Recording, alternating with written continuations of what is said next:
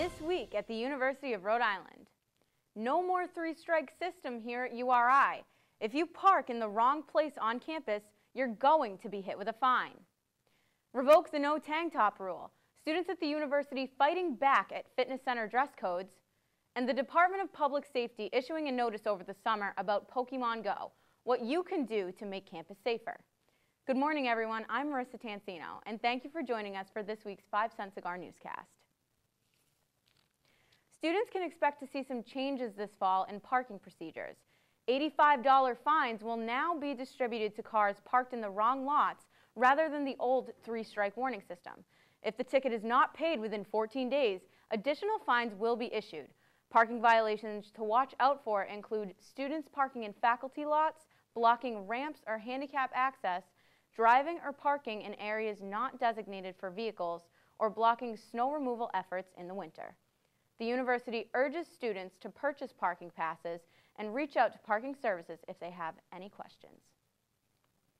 Students here at the university are fighting back at the no tank top rule at the gym. This petition, circulating some URI Facebook pages, started a little over a week ago. The petition has over 1,500 supporters and makes an effort to, quote, promote a more comfortable environment where students can feel comfortable in their own skin. Students have been required to wear a full t-shirt at the gym, and some students are speaking out. I don't enjoy wearing t-shirts when I work out. I think it makes things much hotter and harder to work out in. I've been to 3 gyms in my life, and I have never heard of a rule like this, and I understand that some people are saying it's a sanitation issue, but it seems like the gyms here are trying to keep everything clean. We have reached out to the Wellness Center for comment, but have not yet heard back from them. The Department of Public Safety issued a notice over the summer about the recently popular Pokemon Go app.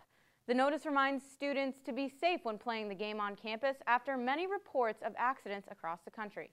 Police Major Michael Jagoda told the 5-Cent Cigar that several officers have seen students walk out into traffic while playing the game and advised students to be aware of their surroundings, especially in a busy area of campus.